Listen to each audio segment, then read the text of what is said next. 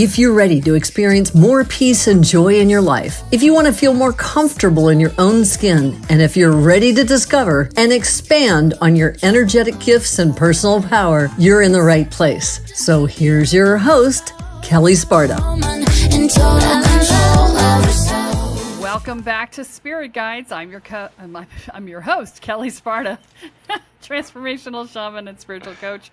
I'm here, as always, with my friend Joshua Radewan, spiritual coach, specializing in paranormal investigators and investigations and helping people not get hurt by things that go bump in the night. So today we are going to talk about, do I have energetic BO, and what is the importance of clearing my energy field? So first thing I'm going to say is I want to talk about why I use that term, energetic BO. Years ago, I had a student and I was asking people, do you know what an aura is? And they were like, oh, Tom Russell. Tom Russell said, it's energetic BO. And it's the best thing I've ever heard to describe an aura. Because it totally is true. It's like it is your energetic emanation that is the expression of you. Or, your pheromones in the case of your BO, right? So we're using it sort of tongue-in-cheek today, obviously, which we love to do with our titles. Thank you, Josh. You're welcome. And, so, we're talking today about your energy field, which is your aura, right? And we're talking about why you need to clear it and how it gets gummed up and, all the things. So let's talk about how it gets gummed up, because, I've talked about a lot of things. I don't think I've talked about how your energetic field gets gummed up. So let's have that conversation first. So if you walk into a space filled with energy, right? So a place where somebody's just been arguing, or where people are downtrodden a lot, like walk into the DMV, you'll feel what I mean, right? It's just, right? Everyone's anticipating pain and misery, right? If you walk into any place like that, you can pick up that energy. You can also pick up what I affectionately and technically refer to as schmoogies. Right? And so schmoogies are things that feed on that kind of energy. And so it's one thing to pick up stuck energy like that. It's a totally different thing to pick up a schmoogie. A schmoogie, because it feeds on that energy, it will, if it attaches itself to you, it will encourage you to feel that way so that it can feed on it. Okay? And so you really don't want to get a schmoogie stuck to you that is attached to misery, right?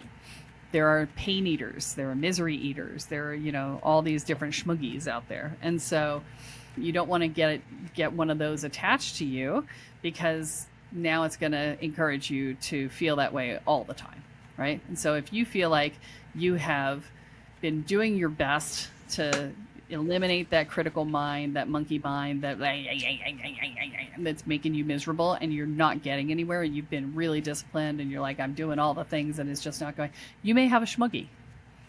And so, this is why clearing your energy field is super important, right? Now, the average schmoogie will be cleared by doing some of the stuff we're going to talk about today. Other things are more insidious and need help, okay? So try to do it yourself, and if it doesn't work, then ask for help, right?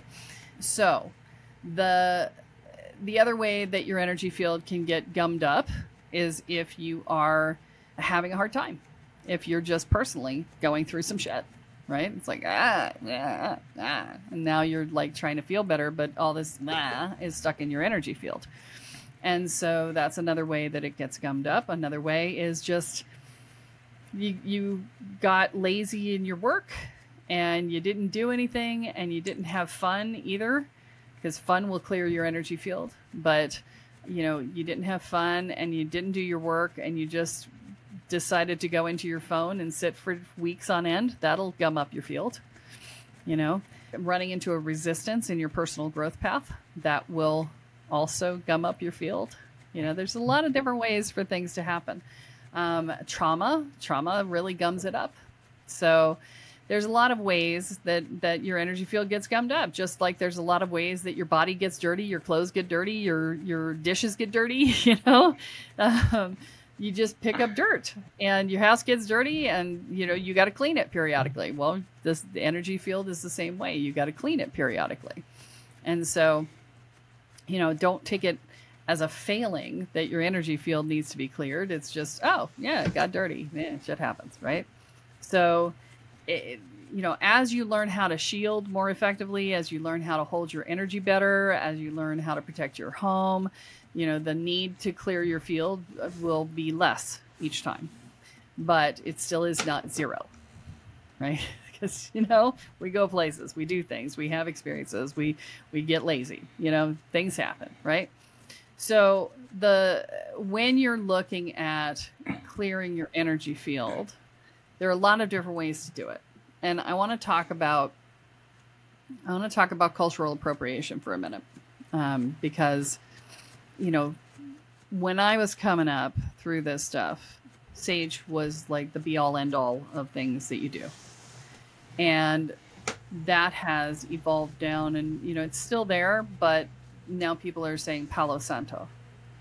I'm going to ask you please not to buy Palo Santo, because it is very difficult for the indigenous people who use it as their primary spiritual practice to get hold of it. It is being over harvested, and therefore it is becoming endangered. So I'm going to please encourage you not to buy the Palo Santo. And now even sage is a cultural appropriation from Native American cultures. It is a natural plant, and it is also being poorly harvested right now. So it is not to the point of endangerment like Palo Santo is, but I would encourage you to very much research where you're buying your sage from to make sure that it is ethically and sustainably harvested if you're going to use it. Now, do you have to use these? No. The benefit of sage in particular is that the sage plant itself has been scientifically proven to to kill off 99% of viruses and pathogens and things like that, right? It's literally safety. It's literally clearing. The sage plant itself is literally clearing the air and making it clearer from undesirable elements, right?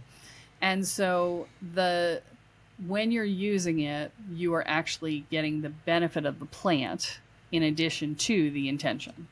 But as we know, magic is intention. And a lot of people live in places where they can't have smoke.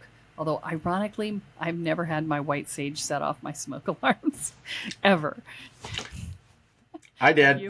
And it's funny because I talk about this a lot. You say something, I was like, well, I'm going to sage the shit out of this place. I've only had it happen once, and I was like, I think, everybody in the house was sick, and I was like, I don't want this shit, so I was like, I'm really, really gonna, sage everything, and I breathe it in too, you know what I mean? I really take it into my lungs and blow it out, but I really went heavy on it, I lit it with the gas stove, and I'm blowing on it, and, just like, I just smoked it out. It looked like a Snoop Dogg concert inside the house, so...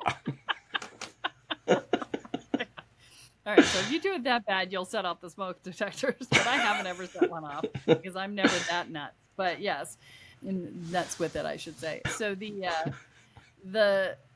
so sage can be used, and but you also can clear your space, clear yourself, clear whatever with rattles or tingshaws, right? So you can do it with sound, with vibration. You can do it with a rattle, which is another form of vibration. Basically, you're just breaking up the stuck energy, right? And clearing it, which you can do with yourself or you can do with your surroundings, right? So, these are all ways that you can clear your energy field. You can also do it with intention and just, see your energy field being cleared and just cleaned away. I had a friend of mine who, she was learning Reiki, and she was terrible at remembering to clean up after herself. Just horrible. She just would forget every time. She couldn't remember. And so we talked about it, and I said, well, why don't you just ask for some helpers? and that just have them come in and clean up for you. And she was like, I could do that. I'm like, why not? You know, she's like, okay. And so it was so funny because she was this like hyperactive person. You know, she was like this big around, you know, and like ate like a bird, but like ran like a million miles a minute, right? Brilliant cancer researcher, right? And she manifested these little angels who would come in with mops and buckets and look like this.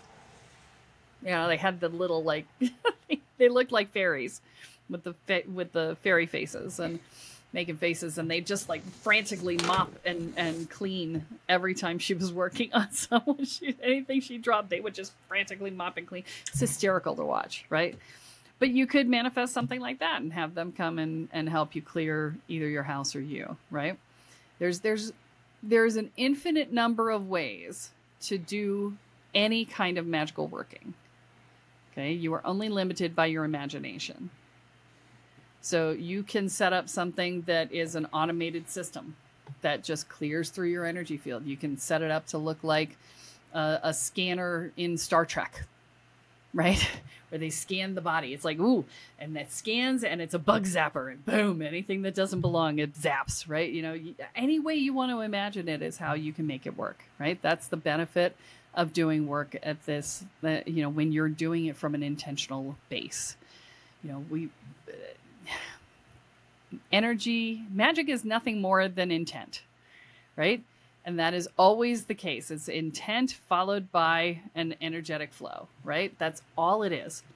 And so, you know, when we get started, we often put a lot of roadblocks in our way saying it has to be complicated. And it really does not have to be complicated. It is really very simple. It is all about focus and intent. Focus and intent. That's it. What do you want? How do you put that energy to it? And then be consistent. Cut the energy off. Don't be willy-nilly about it, right? Don't be wishy-washy. Be like, okay, I'm done. Boom, right? Close. And then let it go, right? Because you've got to let it go, or else you're going to just yank it back. And then nothing happens when you do that. So, yeah. All right. So any questions, Josh, or any thoughts? You know, I just want to expand on some of that a little bit, because I you know, you're extremely good at sound healing, right? Like, I listen to your sound healings, not just when I'm editing them, but I go back through them all the time. And I'll tell you, that is some of the most powerful stuff in so many ways. You know, even though you have a specific intention, which each one of them you do, I have found that is a great way to clear my energy field in a lot of ways too, because, you know, clearing that grief is that energy field. Clearing all of that is all that stuck stuff. So if, you know, I'm just trying to give you all some personal tips of what I use too. You know, like when I am really feeling in that stuck space, and that maybe it doesn't feel like some of that other stuff is working, because sometimes our own limiting belief structures get in the way of shit, you know, go and do something like that. You know, go to a crystal sound healing, you know, get out. And it's also about exploring all these things and finding out what really resonates with you. You know, it's important, but it's interesting because we had a schmoogie of stuck energy in the house yesterday, and I had forgotten about the rattle. We're starting to get ready for the big move, right? And, you know, as we're starting to tear things apart, we are starting to notice where some of this stuff has been bound up in the house for a while. So, you know, it was interesting because 3 people went in this room and they're like, I'm dying. You know, like they're just, you know, like energetically not feeling great and, you know, real down. And so it's, you know, spent some time working on that this morning, but I forgot to bring the rattle into it. So, you know, that's a good tip there. Yeah. It's very interesting to me that both you and Catherine are moving at the same time. So I'm hoping that means that we'll be moving soon too. Because, you know, the energies are aligning, right? So, but yeah, so we're also in Mercury retrograde right now. So we're recording this in mid-August. And so we're in the middle of Mercury retrograde, and the Mercury retrograde is particularly good for clearing out the stuck spaces, right? It's all about doing the process of breaking up the stuck energies, clearing out the closets, digging out and clearing out things that you don't need anymore and all of that, right? So that's really uniquely suited to Mercury retrograde. You should also not be signing new contracts during Mercury retrograde because that's just when communication is messed up, right? So there's all sorts of things that you want to be like, with. I didn't put that together. It's funny because I'm redoing all the altars in my house as I'm getting ready for this move and what I'm trying to bring, into form as well. I was like, yeah, there's a lot of old energy and all this. I'm like, just and clearing it, clearing that energy field and just really re-envisioning, as what it is I'm desiring moving forward, because things are shifting, right? I think it's interesting because it's all over the planet right now. I see it, I have to say, like we were talking a little bit about this before, and it's something I put together this last week. It's so interesting that the whole collective seems to be going through this heart activation, right? And the Olympics were held in France, right? And it's all of these things, right? And I'm like, man, what is really going on behind the scenes with some of this stuff? But it's just an interesting time for sure. And I do feel a lot of that shifting. And I didn't know Catherine was moving, so that's interesting too. Yeah, she's just moving up the mountain. She's not moving far, but she's moving.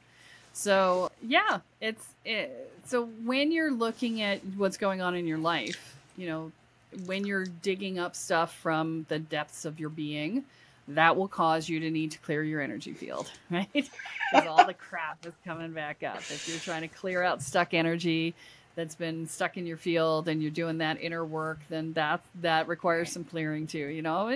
Lots of reasons why you want to clear your energy field. And so, doing it on a regular basis is probably a good idea. And so, how often is often? So once a week, probably a good idea, right? If you're going through deep stuff, maybe more often, right? Once you've got really good shields and wards up, then you probably only need to do it every, month or two. But, when you don't have your shields up, when you don't have your wards up, when you don't know how to hold your energy field so that other people stay out of it, then yeah, more often is better. So every time you feel ugh or off or I don't know where I am, well, that's time to smudge or clear your energy field, right? So, okay, well, this was a short topic, but an important one. So we're going to call it good. Don't forget to like, subscribe, and share. And thank you so much for your support. If you have any questions, please send them in. We're happy to answer them for you. And don't forget that what you focus on is what expands, and what you intend is what you create. So choose wisely. So that's it for today's episode of Spirit Guides Podcast. Head on over to iTunes, Apple Podcasts, or wherever you listen and subscribe to the show. Every week, one lucky listener who subscribes and posts a review on iTunes will be entered into a drawing for a $10,000 value grand prize and a private reading with Kelle Sparta herself. Be sure to head on over to spiritguidespodcast.com and pick up a free copy of Kelle's gift and join us on the next episode.